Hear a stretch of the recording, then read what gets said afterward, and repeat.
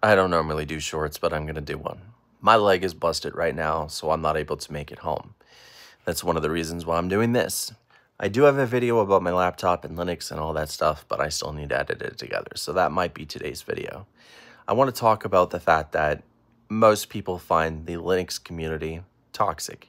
And I'm going to tell you the truth. Over the last 26 years, it's been extremely toxic. It's been nothing but demeaning, and the Windows community is not any sort of angel. No community is.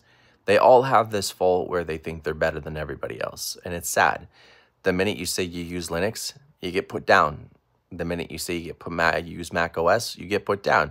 You say you use Windows or Android or iOS, all the same BS, you get put down.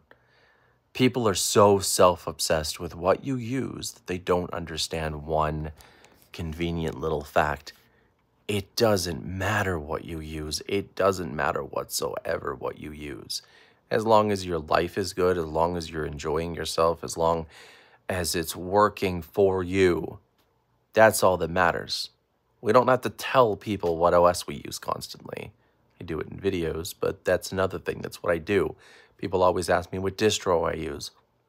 I mean, I used to just put it in the title, but I'm tired of it, and I might do it again because the questions, they just keep coming. But look,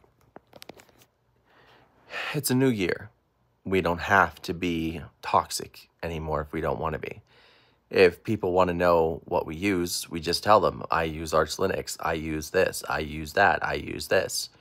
And then if any hate comes afterwards, just ignore it and move on. If it works for you, ignore it and move on. All right, it's that simple.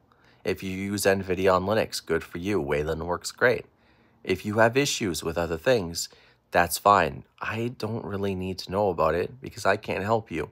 YouTube is not for support. I do have a Discord. If we can help you, we will. There's other Discords like the Nabora Discord, the CachyOS Discord, lots of other things. But how about this year, we stay positive? How about this year, instead of being toxic, we be encouraging of others? We sit there and we just accept people for who they are. And maybe when they see how cool certain distros are, they'll try them and they'll accept them, or they'll just stick with what they have. Not everybody has a secondary NVMe or a secondary SSD or another hard drive that they could use.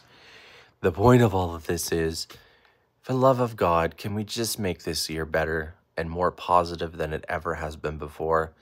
Because the negativity, all it does is destroy the soul. Okay? Be more positive.